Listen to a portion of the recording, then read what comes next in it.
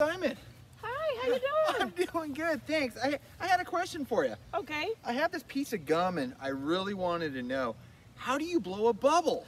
Ooh, that's my specialty. I can help you with that. Great. All right, I know how to teach people how to make the best bubbles. First, you gotta open it up and get rid of that wrapper and pop it in your mouth and start chewing. All right, I'm gonna open it up,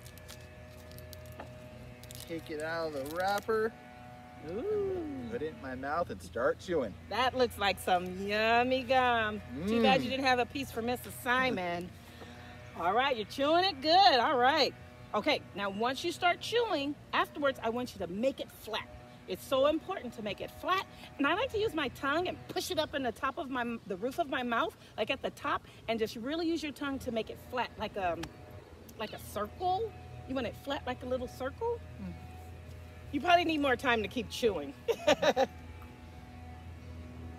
How's that? Oh, that's good. That's a nice circle. Good All job. right. All right, you got it nice and flat. Uh-huh. Now you're going to put it back in your mouth and you're going to push your tongue through just a little, because you want to make a pocket. Think about a pocket in your pants and it's not that big where you can put your whole arm through, just a little pocket. Just make a little pocket. Let's see it come out.